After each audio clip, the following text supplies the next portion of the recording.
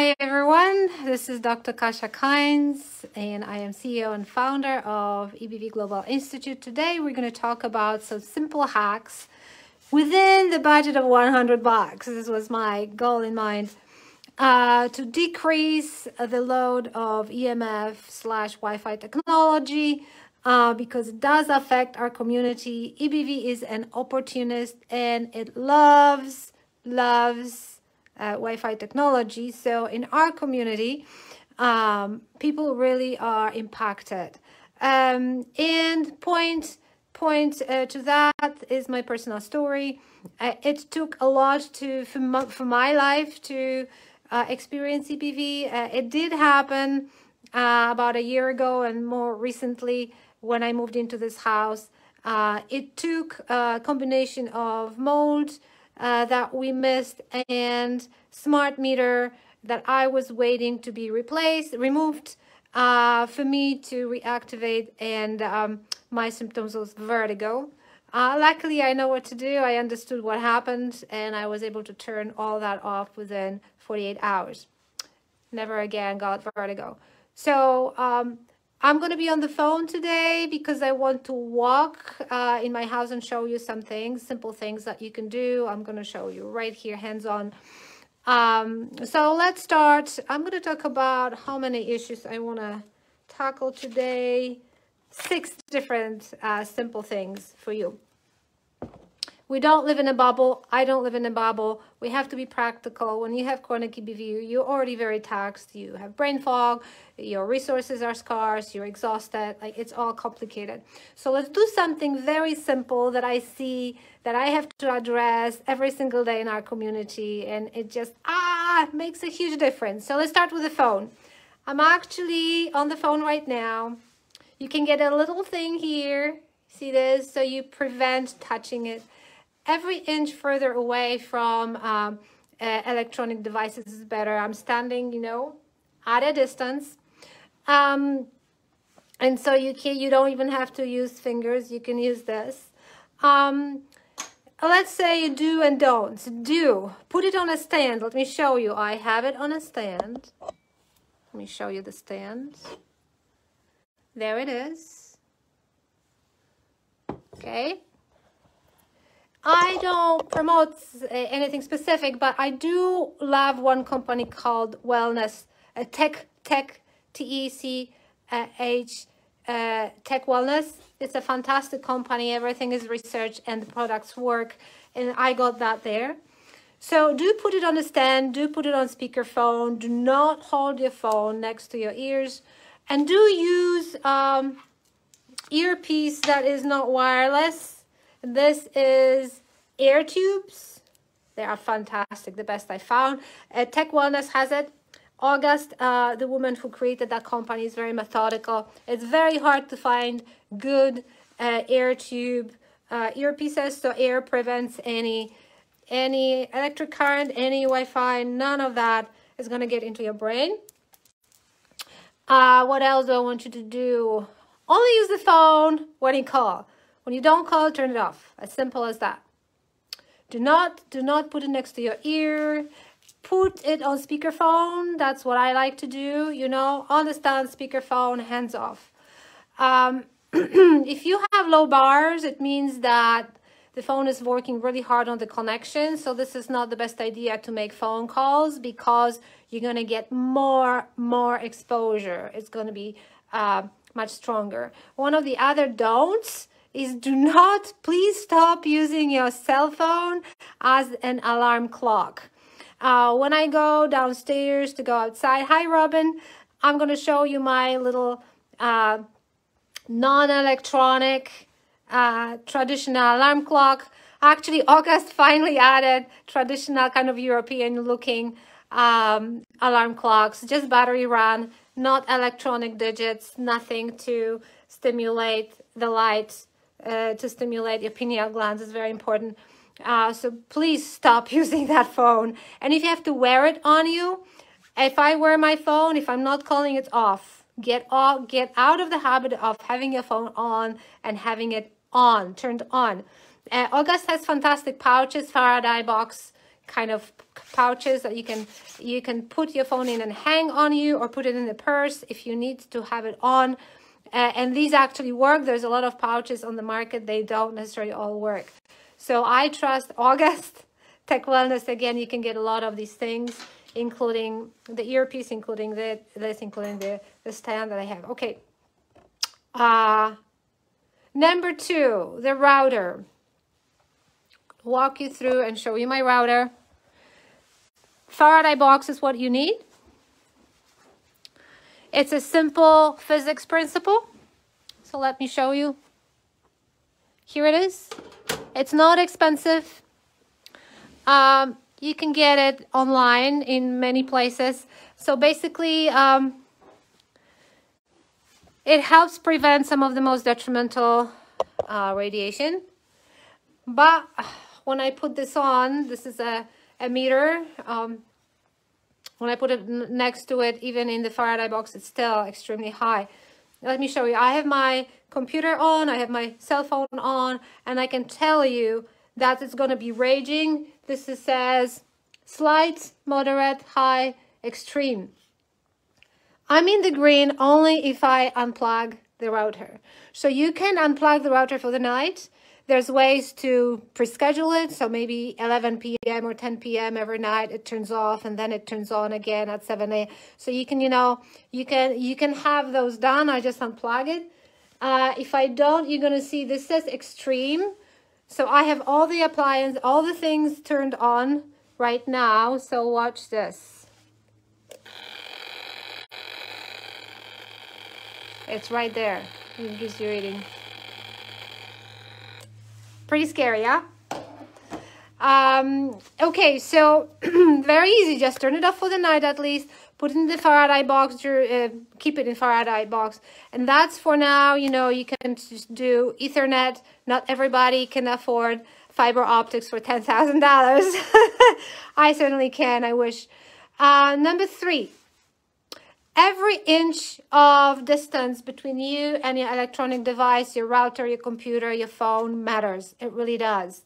And smart meter as well. The further you are, the better. So when I had smart meter and set against that wall where the smart meter was below, on the outside of the house, that triggered me. But when I moved my desk to the other side of the room, that already helped turn that issue off. So it's a huge difference. Smart meters is another one. So I'm going to walk you outside and show you. Let me see here. Now, observation, so that mode and Wi-Fi technology don't mix very well. And if you add EBV to it, it's a very bad combination. So if you have mode, Wi-Fi technology, and EBV, it's really going to be hard. You're going to get much worse. Just heads up, because we see that all the time. Okay, smart meter, I'm going to show you. Again, Faraday box. You can get these Faraday boxes on smartmeterguard.com. Literally, they have the router boxes. They have smart meter boxes. However, if you think about it, if this is smart box and I put it over it, I'm blocking some of the detrimental rays coming that way. But somebody standing behind this wall on the other side, there will still be exposure. Supposedly not, but yes, it happens. So if I block if I block it outside, I'm helping my neighbor more, but it's still coming inside the wall. That's a bit of a problem. So the best thing is to actually call your electricity provider and ask them to have it removed and bring back an analog traditional meter.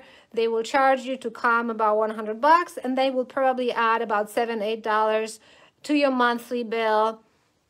That's what they do. I think it should be illegal, but that's what it is. Next thing, number 5, blue light, pineal gland, brain function. There's a lot of studies, actually, I think 2,000 or so, about detrimental effects of Wi-Fi technology on the brain, on the human cells, and so on and so forth. Like I said, for EBV, it's particularly detrimental. And so the blue light, all your electronic devices can have blue light turned off. You just Google, how do I turn off blue light on my phone? How do I turn off blue light on my Mac, on my PC, on my iPad? It'll take you 30 seconds, 15 seconds. I did that. Can't tell you how to do it because I don't remember. I just followed instructions. But the one thing you can turn it off on is your TV. And this is where you really need glasses. These are glasses for prescription glasses. So if I have regular prescription glasses and I want to watch a movie and protect my brain, I can put that on. But, you know, these are also blue blocking glasses. These are blue blocking glasses. I have one more pair. I have a lot of them. We have like 40 different glasses on our website, different styles and sizes. So have a pair. It's not expensive. Have it by your TV.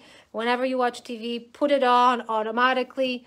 Let me see here. And the last piece of advice that I want to give you is number 6, grounding. Because no matter how much Wi-Fi technology we have, this creates more positive ionization. So negative ions are in the ground, in the soil, in the trees, in the water, in the rain. So if you can step outside every day and put your feet on the ground without shoes, if it's warm enough, it's great. Or at least hug the trees, get that conduction going. There are shoes now that some manufacturers make that have a little copper in the sole of the shoes, so you still conduct from the soil, so something to investigate. But just getting outside really in nature and connecting to that soil is very grounding. So the last thing I'm going to do is I'm going to go outside and show you what I have. Hold on. I want to show you my alarm clock, of course. Don't get dizzy because I'm working here. Very simple. Not plugged in, just one battery. See? Very, very simple, quiet. You can turn off the lights. That's all you need. Please, no electronics in your bedroom. And then let's take a look at, I have my smart meter removed. Just want to show you. It looks like smart meter, but it says, typically smart meter says smart meter on it. So it's easy to know. So give me a moment. Again, hopefully you're not getting dizzy. So my neighbor still has one, so I have a smart meter guard, so I'm gonna eventually talk to her about that. So this is actually not a smart meter. Let's see. And if I put my, it still says extreme. It does say extreme, but that's because last night I turned off my router, because the router is about right there, very close. You see how powerful that router is? It's a brand new router, very powerful. So it is extreme, but last night I checked when the router was off and it was green. So it actually is not a problem because it's not a smart meter. But you definitely want your smart meter removed.